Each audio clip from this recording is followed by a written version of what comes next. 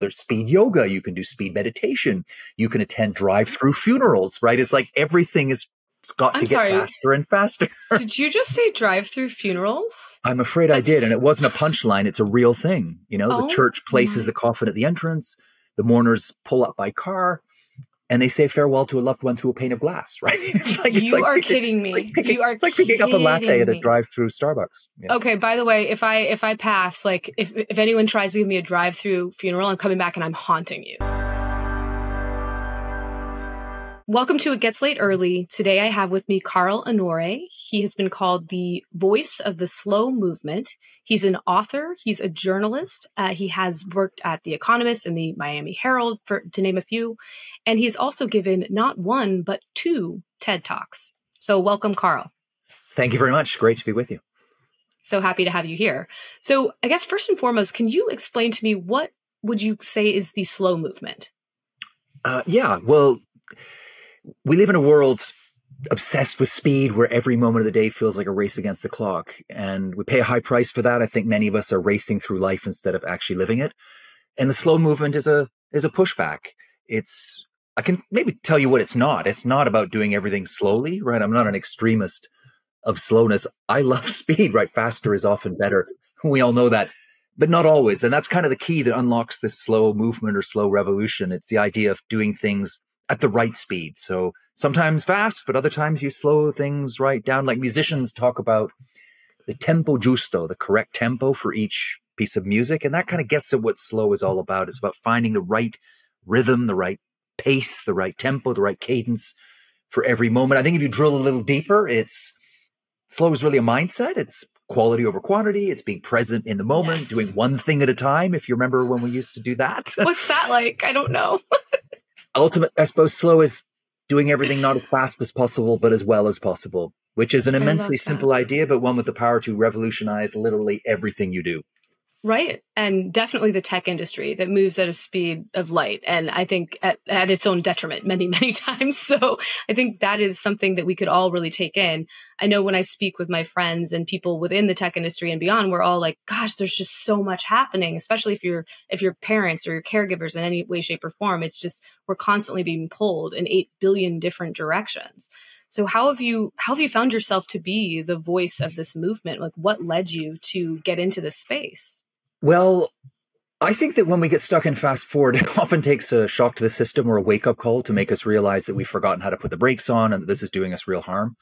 For a lot of people, that wake-up form will come in the shape of an illness, right? The body one day will say, that's it, can't take the pace anymore. And who knows, you know, one day you can't get out of bed or you have a burnout. My wake-up call came when I started reading bedtime stories to my son. And in those days, I was just so fast that I would speed read Snow White. Yeah. So my version was so fast, it had 3 dwarves. I mean, it was just really not a good scene, right? You know, my son would say, you know, what happened to Grumpy?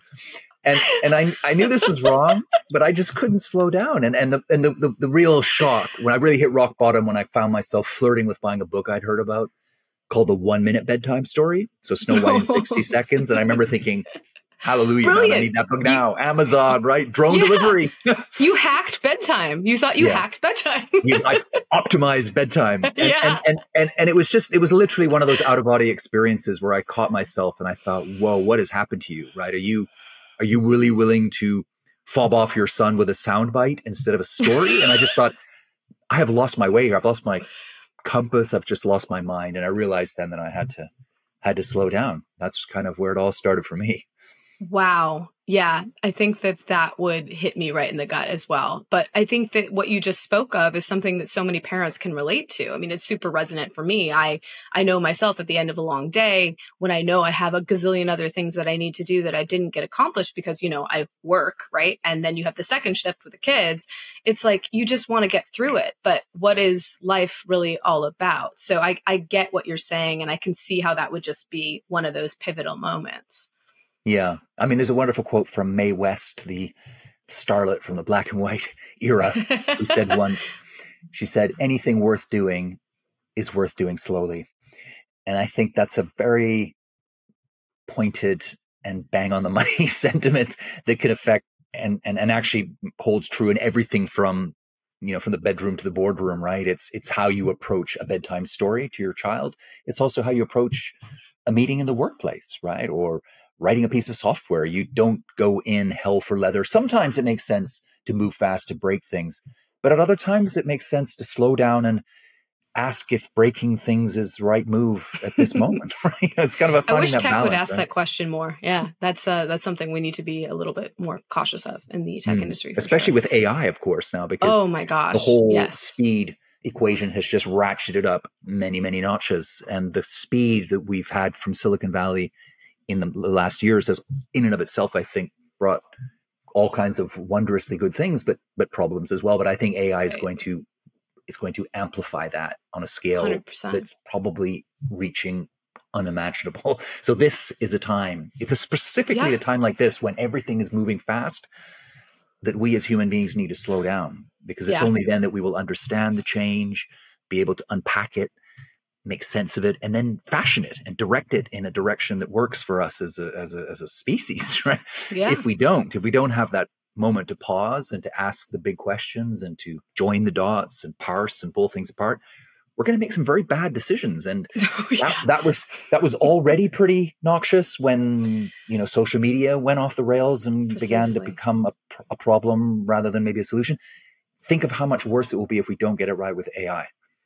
You are absolutely speaking my most inner thoughts. It's just, we've seen this movie before and we know what happens. I don't want to be in this movie. Let's take a step back. Let's press pause. Let's not maybe have, like an arms race with for-profit companies towards AI that they don't even really completely understand the power of. Like, what are we doing here? So I'm with you. How did we get here as humans? Like, what brought us to this point? Like, we used to be very different creatures, it seems, and now we're hooked on this speed thing. We did. I mean, you can write a whole book. I did, in fact. Yeah, it's like, didn't you? I think you did. How we got here, but there is a fast version of how we got so quick. I mean, there are many interlacing historical trends and so on, but you can go back to when we first began measuring time with clocks. That created schedules, that made for deadlines, that began to speed us up a little bit. Then we got into the industrial era, where machines gave us the power to do things faster and faster. We began measuring productivity in terms of time, how fast you could churn out a widget in the factory. The faster you did it, the more money you made. So that kind of idea of productivity in the workplace tied to speed became welded into our culture. Then it spilled out of the factories and colonized every corner of our lives, so that now we're looking at ways to optimize bedtime stories, right? Or how to speed up. There's speed yoga. You can do speed meditation. You can attend drive-through funerals, right? It's like everything it's got to get faster and faster. Did you just say drive-through funerals? I'm afraid I did. And it wasn't a punchline. It's a real thing. The church places the coffin at the entrance. The mourners pull up by car, and they say farewell to a loved one through a pane of glass, right? You are kidding me. It's like picking up a latte at a drive-through Starbucks. Yeah. Okay, by the way, if I pass, like if anyone tries to give me a drive-through funeral, I'm coming back and I'm haunting you. That is ridiculous. Exactly, what about the sanctity of life? That is crazy. Which culture does this, pray tell? Well, I'll give you one guess. Oh, God. I was worried, but I've never been to a drive-through funeral, so I'm like, this can't be here. Oh, my gosh. Wow, we have it all so wrong. And I think there's something about consumerism that makes us speed up, because there's only so many minutes in the day to buy stuff, right, to consume it. So we go faster and faster. The whole world has become this infinite smorgasbord of things to eat, consume, have, experiment with. And the natural human instinct is to want to have it all. But having it all means hurrying it all. And then, of course, the final surge, or more recent surge in speed, I think, goes down to the tech we've created, right? These gadgets that allow us to do everything at the swipe of a screen or the blink of an eye, which has its benefits, right? I mean, I'm not a Luddite. I've got a MacBook. I've got an iPhone. These things are fun toys. AirPods. They're incredible tools for productivity. But they have conditioned us to expect everything to happen at the speed of software. And I think that's, so if you put all of those factors together and you end up with a cocktail with the word speed written all over it. We are so impatient. And there are times when I have to check myself. I'm like, wait, I am getting frustrated that I can't load whichever movie that I want on my phone at a moment's notice. Like it's buffering and I'm angry. Like, what's wrong with me? Like, that is crazy. This is where we are now, that we're in this rat race of speed, which, and like, it's an arms race, because of course this one thing gets faster and we just get faster and faster and faster. And we all know where arms races lead to, right? Mutually assured destruction. 100%. And I think there is this culture of obsession with youth too, right? The 30 under 30 list, all of this, virtuoso, young genius, the boy wonder, that sort of trope, like that is so ingrained in our culture. And it makes us all feel like we have to hurdle through space to get to some, pillar of achievement by a certain date, or you're just a has-been. And I know that is particularly the case in the tech industry. Yes, I mean, that kind of dovetails with the other work I've done. Obviously, most of my work and writing has been about slowing down and the power of slowness as a superpower in a fast world and all that.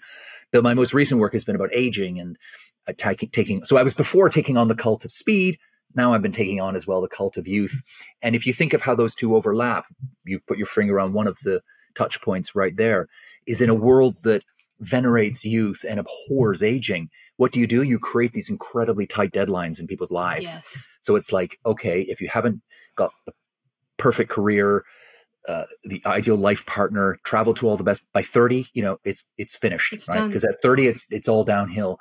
And that's preposterous. Of course it's not, right? I remember thinking, I felt like that. I used to be a fully signed up member of the cult of youth. And in my 20s thinking, I have got to get this, and done by 30, because at 30, that's my peak, right? Everything is going to get worse from there. And I got to 30 and I realized, hang on, I'm actually feeling like everything is falling into place. But 40, oh, come on, 40, that's game over. And then I got to 40 and I thought, you know what? I actually feel like I'm at the top of my game. So exactly. I'm in my prime, if you will. Exactly. Yeah. And so many, and I think we have different primes. We have different peaks all the way through these long lives, and the world has changed. The demographic tectonic plates have shifted. You come out of university or college now, you could easily be looking at 60 years, 6 decades in the workplace.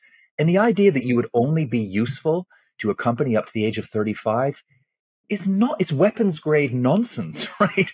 I mean, it's bad for us, but it's actually bad for companies as well, because in many ways we get better at our jobs as we get older. We become better employees.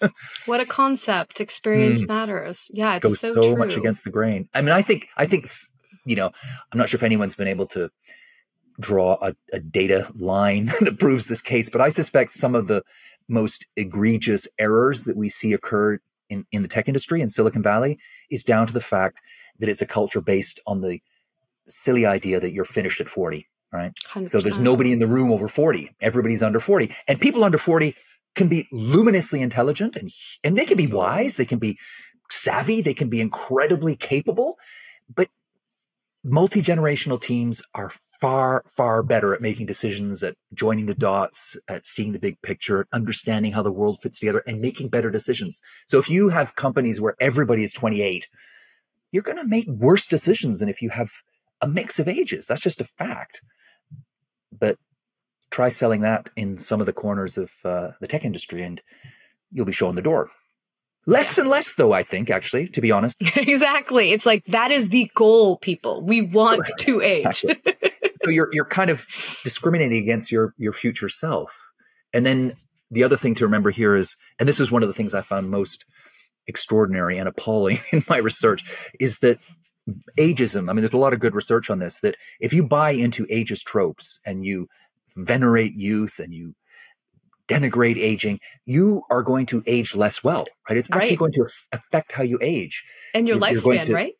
And your lifespan. You're going to suffer cognitive and physical decline more, and you could die younger, as much as 7.5 years younger, which is just extraordinary. It means that ageism is the ultimate form of self-harm.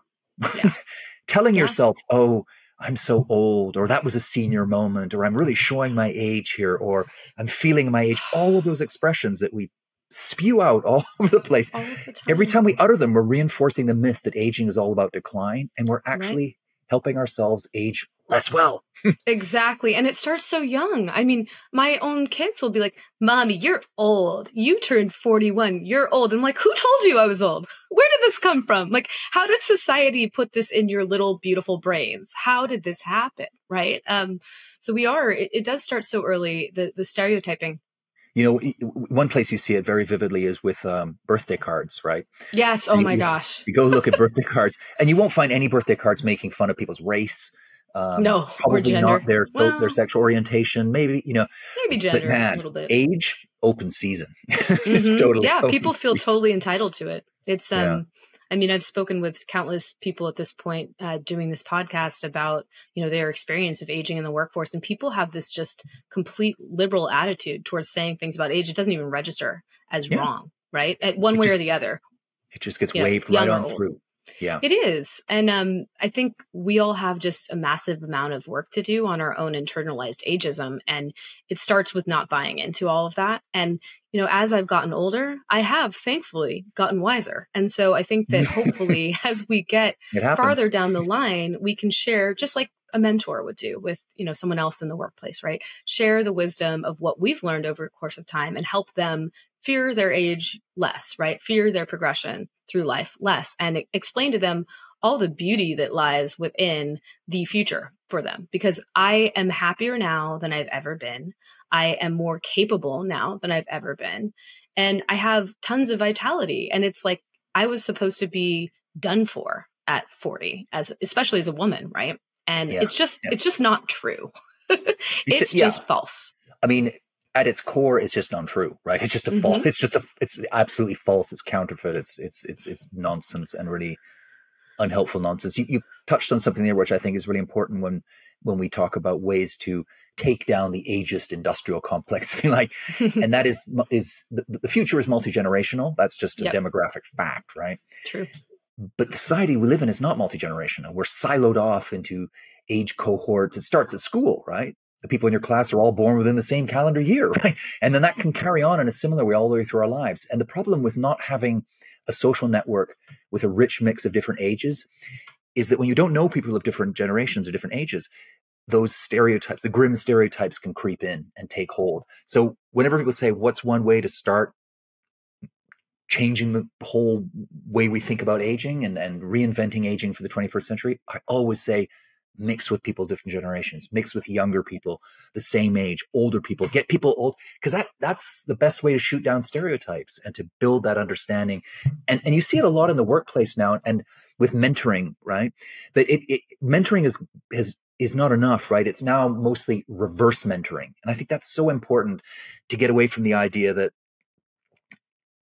mixing generations is all about older people handing down tablets of stone. No, because every person from every age can learn from each other, right? And it's about creating an even playing field where someone of 23 can teach things to someone of 63 and vice versa. And someone in the middle at 43 can come in and teach them both something or give them both a different perspective. And that's where the real richness and meaning and joy will come from. I agree. I heard it referred to as a mentorship, like Chip Conley, who runs the Modern Elder Academy and worked at Airbnb, helping the young founders, Brian Chesky and Joe Gebbia, actually start Airbnb after a long, rich career in the hospitality industry. He came into Airbnb and he found himself to be learning as much as he was giving back to others, right? And that's the reality. And I can tell you, I have hired 2 young men in their 20s to help me on social media with this particular podcast.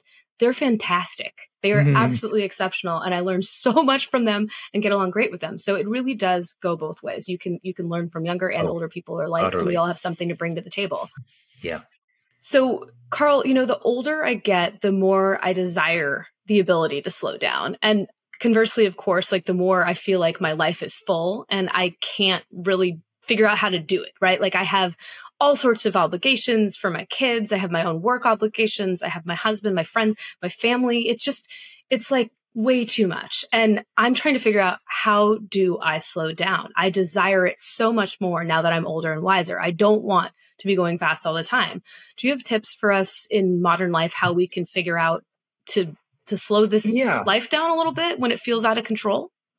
I think the first step for all of us, pretty much all of us, is to do less. right? I think the culture, it sounds, I love that. And it reminds me of Forgetting Sarah Marshall when Paul Rudd is like on the surfboard. He's like, do less. He's with Jason Segel. This is more. It's just two little words, but they just make such a difference, right? I think we're chronically trying to do way too much. So I think whenever I talk to people about slowing down, a first step is always just take some time to pause and look hard at what you're doing, what's in your schedule every week, and ask yourself, what is really important to me? What really matters? And focus on those things and let everything else go. And you'd be surprised how much stuff is in there that isn't that important, that you won't even remember you dropped 3 months from now, or even 4 days from now, some of the stuff that we feel we have to do. So I think it's slowing down. I mean, slowing down is a process, right? People are so rushed nowadays, they even want to slow down fast, right? It's like, yeah, I like this slow thing. I want the intercom of the Dalai Lama by tomorrow. It doesn't work that way. It is a process. Amazing. and it's often one step forward, one step back, one step sideways, and you make, but I think the beginning point is always just taking some time to reflect, just to sit with yourself, to look inside. I mean, I think a lot of us had that experience during the pandemic, right? When we were locked down. And for the first time ever, people had, just stopped, right? It was a big pause button got pushed. And it was interesting how so many people came out of the pandemic thinking, having done that existential homework for the first time ever, they came out and they said, you know what? I realized now the life I was living before was just not the right life for me. I was on autopilot. I realized what's important, and I'm going to make some big changes so that I can give my time and attention to the things that really matter to me and let everything else fall by the wayside. So many people have come out of the pandemic changing careers, working in new ways, leaving bad relationships, moving from the country to the city or whatever, making those big tectonic shifts. So I think we don't want another pandemic. You could do this without a pandemic. No, please, God, right? no. Heaven forbid, right? I'm done on those. Carve out some time, right? Just to say to yourself, I'm going to do some slow homework here. Yeah. And just sit with yourself, talk to people who know you, work out what's important to you, and then let the other stuff go, right? So that would be a first step. Another tip, I think, coming back to tech is use that off button, right? Being always on is not a good move. Right? No. Switch off whenever you can. I mean, it's always going to be there. The web is not going anywhere. It's going to be there when you come back, social media. So just carve out times I was going to say carve out times when you are offline. I would say carve out times when you're online and make the rest of the time offline, right? I like that. So you can be present, so you can do one thing at a time, so you can focus, so you can enjoy and savor and think and create, do all the stuff we really want to do with our lives rather than being doom scrolling through 19 sites. Yeah. Oh gosh. So use that off button, be disciplined about that. Even just a small first step, turn off all notifications. Yeah. Just turn them all off. No one is that important that they need to be reachable instantly 24 hours a day. And when you have your notifications on, what you're actually doing is you're allowing other people to program your schedule. Yes. They're deciding when you're going to jump, when you're going to answer, when you're going to do stuff.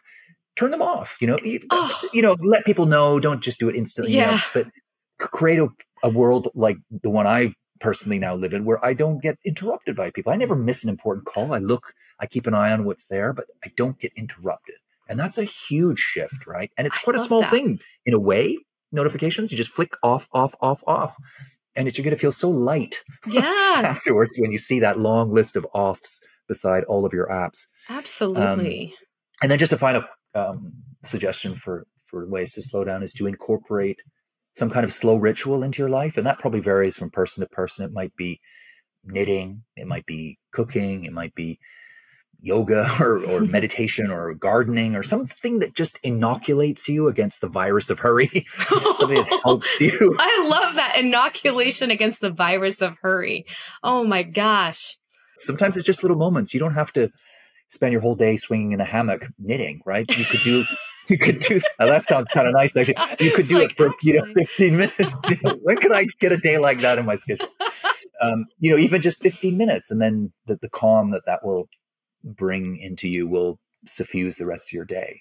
Right. So it's sometimes just small acts of slowness can have a big payoff.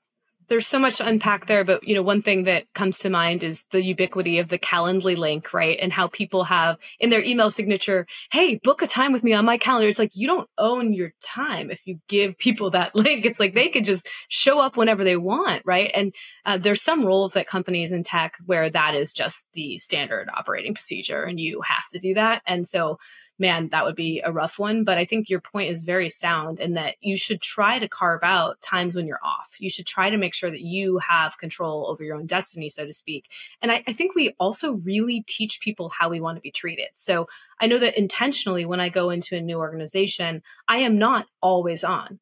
I don't respond to emails at the first second. I don't do it at 12 at night. And I used to think if I don't do this, they're not going to think that I'm in it, that I'm hungry, that I want it, And so there was this pressure of perception by others and looking as though I was just down to just do it all at any time. Like I don't want them to think of me in that way, because that is not an appropriate, healthy boundary at all. And I have to actually tip my hat to Gen Z in a bit, because they are really good at boundaries, really, really good at it. They're all about boundaries.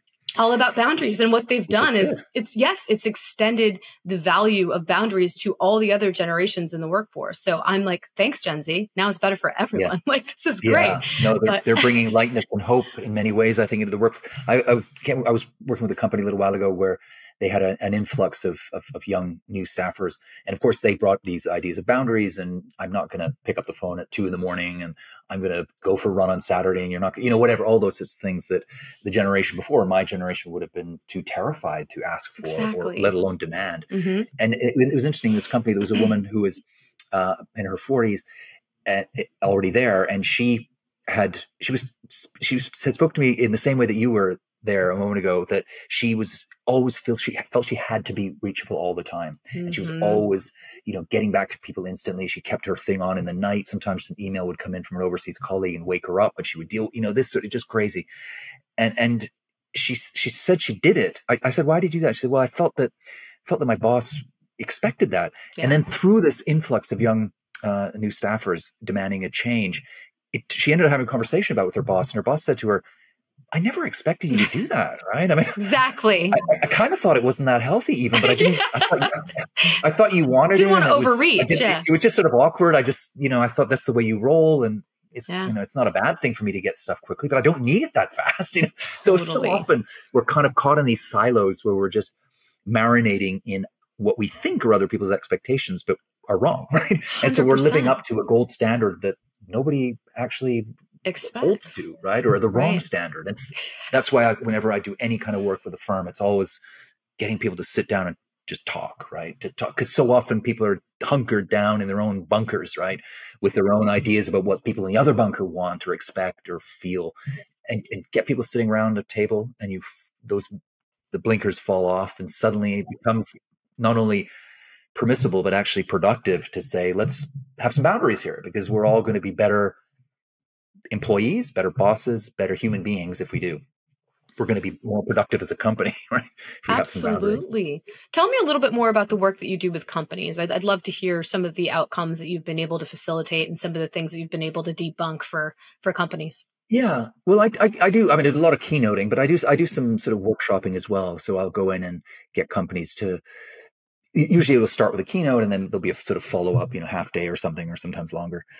And that's where you do a bit of a deeper dive, where you're looking at taking these ideas of slow and applying them in a specific company. Because this is one of the things, again, I think in our speed culture, is that we expect everything to be the same, right? Is globalization. You just move widgets through the system as fast as possible. They're all the same, but no company is the same as any other company.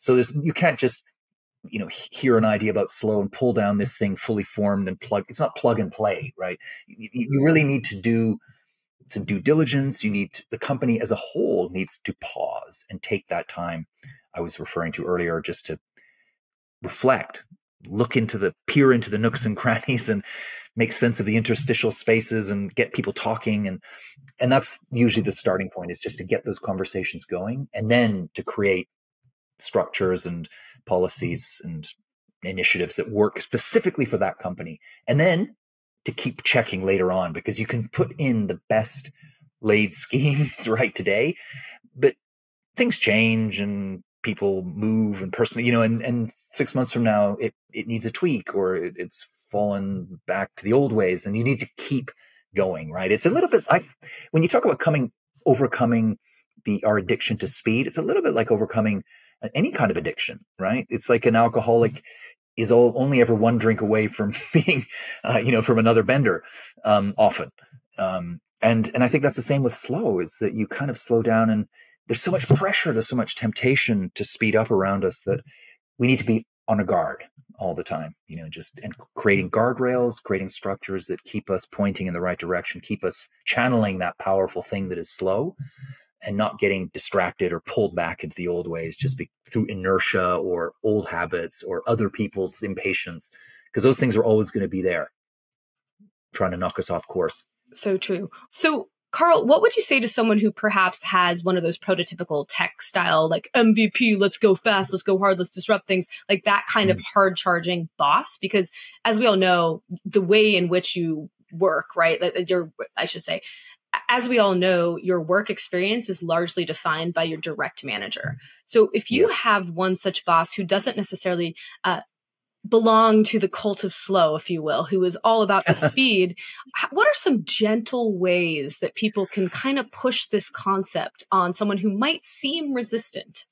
Yeah. You mean apart from giving them my book? Yeah. Hey, and you can absolutely give them your book. I love it. It's actually, I say that as a joke, but it's funny how often people say to me, I left your book on a copy desk? Of your book on my boss's desk. That is awesome. leaving that log roll to one side.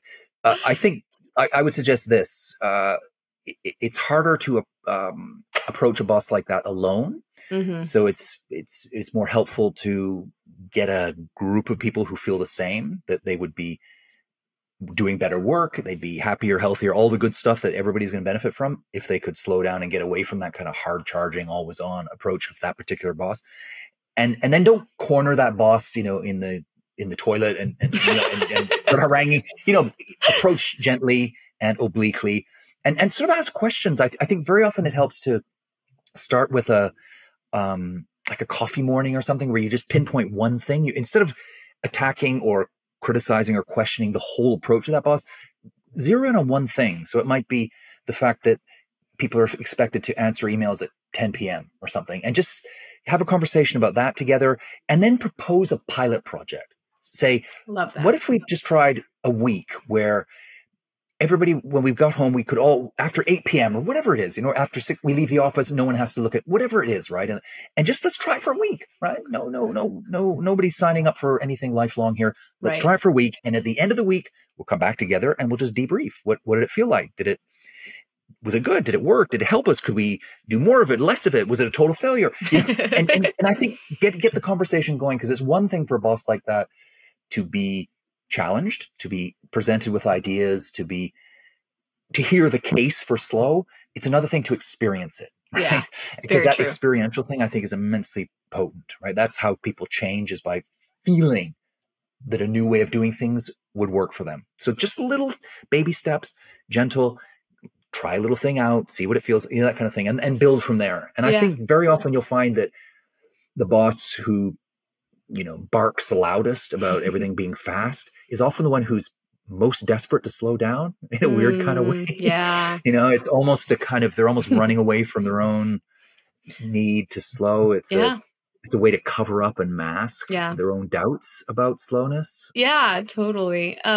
I know even Bill Gates went on the record quite recently to say, I should have taken more weekends. Yes, I should have. Yeah. So that. I was like, hey, granted, he has the benefit of, literal billions of dollars to step back and say that now. So whatever. I wonder how he would have fared if someone had approached him with this concept of slow back in the day. But you live, you learn, you get older, you get wiser. And he now sees the error of his ways, right? And all the lost time, all the lost experience. And I think as I get older, I'm just so keen to savor everything. I just want to be in the present as much as possible. And I have ADD, an attentive type. And so that's also difficult because I can get distracted at a moment's notice, right? So I have to really very, very deliberately sit with myself and say, no, turn off the notifications and be really, guess what? Time blocking. excellent way of working. Turns out it really works. It's kind of an old trick, but I was like, oh, okay, there's something to this. But,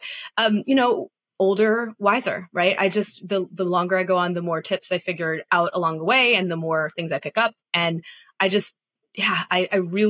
so happy that you are doing the work you are, because it's so needed in the society. And I can't tell you how many times I joke with my friends and we're all like, gosh, thank God it's Monday. That weekend just killed me. I went to 7 kids' birthday parties, 2 or 3 games, like shuttled my kids back and forth, made dinner for the week, like all of it. It's just crazy. It is crazy. We need this. So it's really important work. I'm really glad you're doing it. So tell me, leave us with some hope for the future in terms of us being able to slow down. Well, I think that we've been on an upward curve of acceleration now for a good century and a half. Yeah. And I think it's pretty clear that we've reached the stage of diminishing returns, that things have just got way too fast, right? We're burning out the planet. We're burning out the people on it. It just doesn't make any sense to carry on like this anymore. And I think that the tectonic plates really are shifting here culturally. And we've talked already a few times about the young generation coming through. They have very, very different views, priorities, and so on. And they're going to, as they move up through the ranks, are going to have more and more sway and more clout. And they're going to remake this world in a way that, if I had to sum it up in one word, I'd sum it up as slow. So I think that the times there are changing, and they're changing in the right direction. It can't come fast enough. This slow revolution. The slow can't come fast enough. It's coming. It's coming. That's amazing. Well, I very much look forward to, I only have one speed, meaning actually slow rather than fast. Like, I can't wait for that time. So thank you so much for sharing all of the work you've been doing on this front, and for being a wonderful advocate for us all to get more out of the life we have at whatever age we're living it. So thanks, Carl. Thank you very much. It's been a pleasure chatting.